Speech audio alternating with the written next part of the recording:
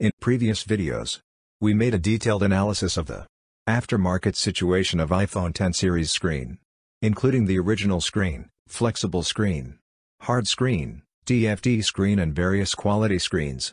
In fact, from the beginning of the year, the price of the X series screen has been plummeted, and the market price fluctuation is particularly large. I don't know if you can feel it. Maybe the terminal maintenance stores can't feel much about the price fluctuation. However, for the upstream industrial chain, from the end of last year, especially in recent months, the market price of X series screen has been plummeted, which almost out of control. How will the price of X series develop in the future? In this video, we will focus on the upstream factory and screen price, and show you the latest market trends of X series, as well as the future market forecast and price trend. In order to understand the screen market of X series, first of all, we should know about the TFT screen. TFT screen accounts for the largest proportion of shipments in the whole X series screen. The TFT screen price in November of last year in upstream factory was about 200 Chinese yuans. In domestic brands was about 200 Chinese yuans. In terminal maintenance store was about 200 Chinese yuans. It was at this note in November that the TFT screen price showed a downward trend, but not obvious. Since the beginning of this year, TFT prices have dropped exaggeratedly. Why? First of all, the screen price and sales volume of X series were rising steadily during last year. For the recent 2 years, the upstream factory, who opened mold to make X series screens, made stonking profits. During the peak time, 6.1-inch screen made profit of more than 100 yuan each. This positive signal of market have prompted upstream factories to make some wrong judgments. Many upstream factories choose to expand the quantity and cycle of pickup when signing the pickup agreement with the original factory. Once the pickup agreement is signed, the upstream factories must purchase that quantity each month. For example, upstream factory sign 1-year pickup agreement within a lux of 200k pieces per month, which is a quite large pickup quantity. If you can't pick up 200k pieces every month, it is a breach of contract. In case of breach of contract, Innolux can sell the LCD module you opened as a public model to any other similar factory, and anyone can produce with this mold. That means, the exclusive advantage of your product and the mold opening fee you spent will be lost. Therefore, the upstream factories that have signed pickup agreement are under great pressure to purchase and ship. In terms of market situations, before November last year, the upstream factories have relatively large profits. The larger the shipments and the more they earned. However, after the year, due to the foreign market was not good, sluggish consumer demand in the foreign trade market, plus the impact of the epidemic in China, sluggish demand and export, resulting the factories who plan to pick up LCD module had a large backlog of inventory. The upstream factories are eager to begin to deal with the inventories greatly, resulting in the decline of screen prices. Secondly, the good market performance attracted more funds in succession, so everyone began to open mold to make screen. Some people who used to make Android screens threw themselves into making iPhone screens. There are also midstream and downstream factories that used to make cover plate or backlight, also joined in making screens. So, since the second half of last year, many LCD module factories have been put into the market for the iPhone X series screen. Last year, the LCD module screens produced by only all Innolux, Sharp, Ivo, Tianma. Since the beginning of this year, HKC, Mantix, Innolux 2, Handstars, and Truly Opto have joined successively the LCD module screens produced by these factories.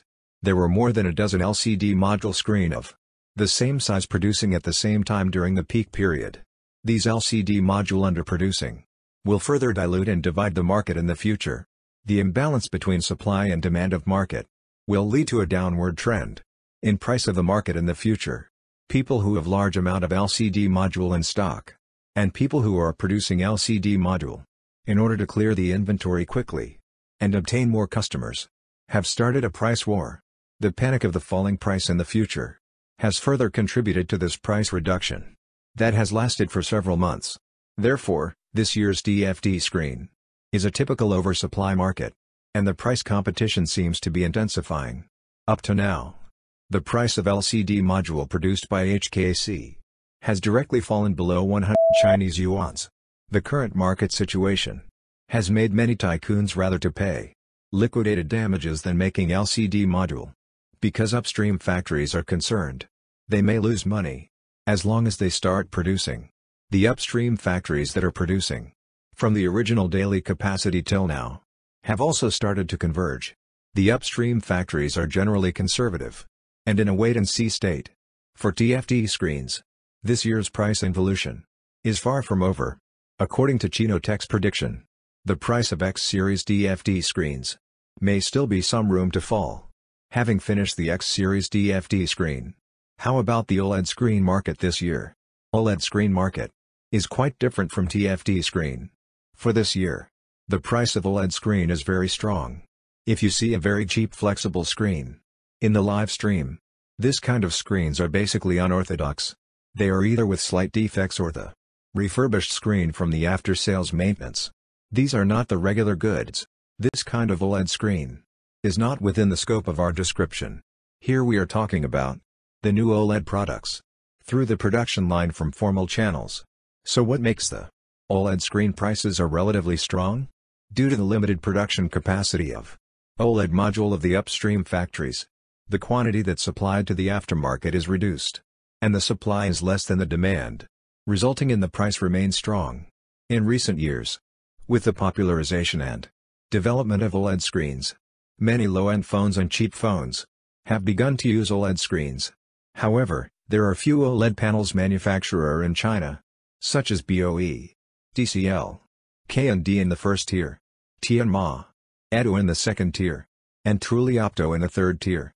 Among these OLED panel manufacturers, the first and second tiers, whose OLED module production lines are almost occupied by major mobile phone brands, as well as large enterprises such as car panels, have no spare capacity to undertake orders in the aftermarket.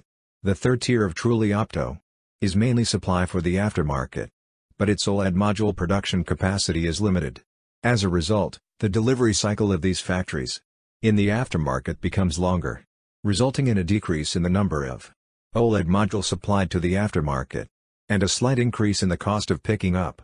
This is why OLED screen prices are relatively strong. It is worth mentioning that the mold opening fee and pre-pickup fee of OLED module are much larger than that of TFT screen.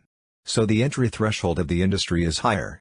Therefore, in the aftermarket, except for the original OLED manufacturers, there is no new capital and OLED module put into the market. Therefore, the price of OLED screen even rises slightly. Under this market situation, the market pattern of OLED screens will not change much this year. You can purchase trustingly, especially flexible screens, cause flexible screen production capacity is more scarce. If you see a very cheap flexible screen in the live stream, you can consider purchasing it on demand. But it is not recommended to stock it, because even the BC specification goods from the regular production line cannot have such a price. As the saying goes, you get what you pay for. Goods that is more than 20% lower than the normal market price, we can basically judge it as the supply store refurbished goods from small workshops. This kind of screen has many after-sales problems, so stocking up is not a wise choice. At present, OLED screens on the market are generally in this situation.